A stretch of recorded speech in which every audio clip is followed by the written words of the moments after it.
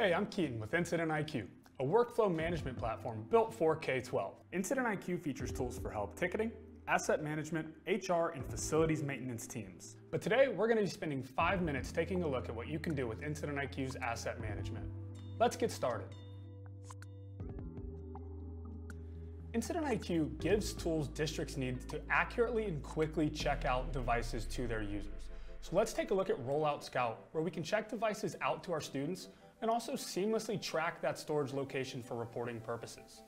All we'll have to do to return these devices from our students is grab that device, scan the asset tag, and it'll be returned back into our inventory.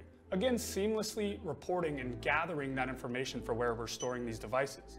The continuous scanning makes it very easy to efficiently do so. And even here at the end, we'll be able to easily track any tickets or damage the device might have been returned with, alongside any fees for any accessories not returned from our users. Now, we can assign ownership of these devices back to our users with 2 quick scans.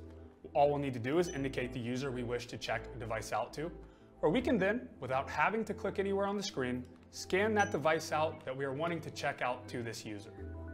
Incident IQ will also give the option for touchless deployment.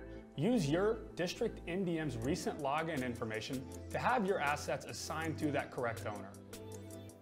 Another way we can assign ownership within Incident IQ is through My Classes, where we can empower our teachers with simple and intuitive tools, even the ability to use their own device web camera to assign ownership to and from their students.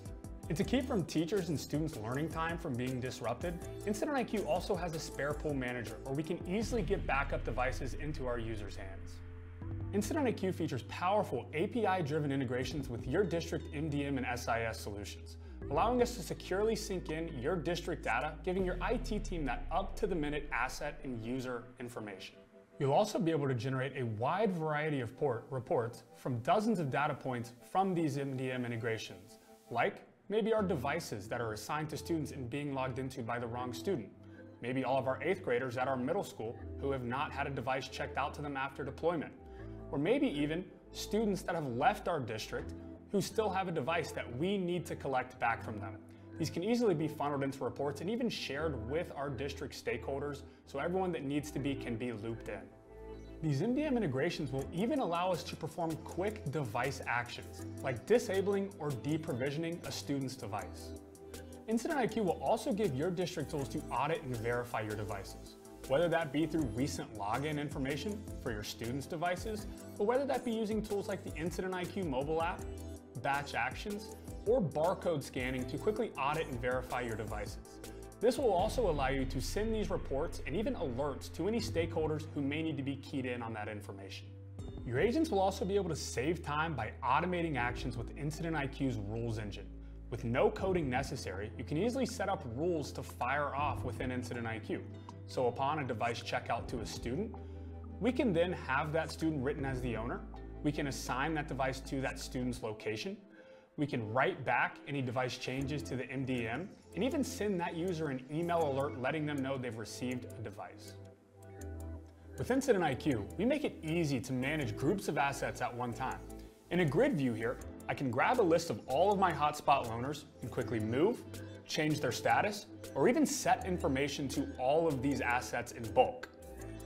Another tool we'll have is our rapid scan. If I had a laptop brought to my desk, I could quickly scan that asset tag and see a quick view of some of the information for that asset.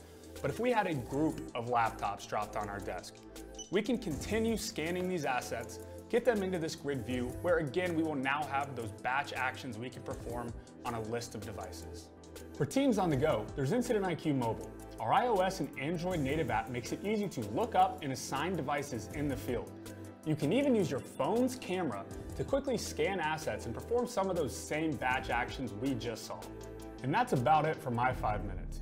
If you want to learn more about how Incident IQ can transform your K-12 workflows in asset management, help ticketing, and facilities maintenance, visit us at incidentiq.com.